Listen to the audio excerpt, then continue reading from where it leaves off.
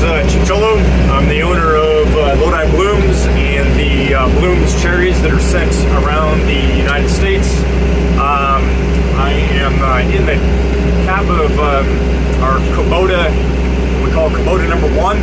I'm applying some material. This is organic material to inspire the trees to wake up. I kind of say it's kind of like caffeine for the cherry trees. And really, what it's doing is it's drying out the buds of the trees, and that inspires the tree to start to wake up, pull moisture from the ground, and brings the cherries on in a uniform fashion. In other words, all the bloom happens typically right around the same time, and it also accelerates the cherries and brings them on maybe you could say 3 to 5 days earlier. And in the California cherry season, that's really, really important.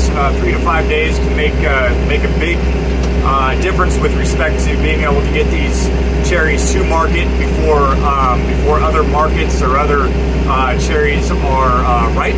So here we are in I guess we're in late January right now. And the other thing too is we try to make sure that we put this material on when the trees have experienced roughly 48 to 50 chill units. And today is Saturday. I'm out here making sure that we get this on because we've accumulated about 51.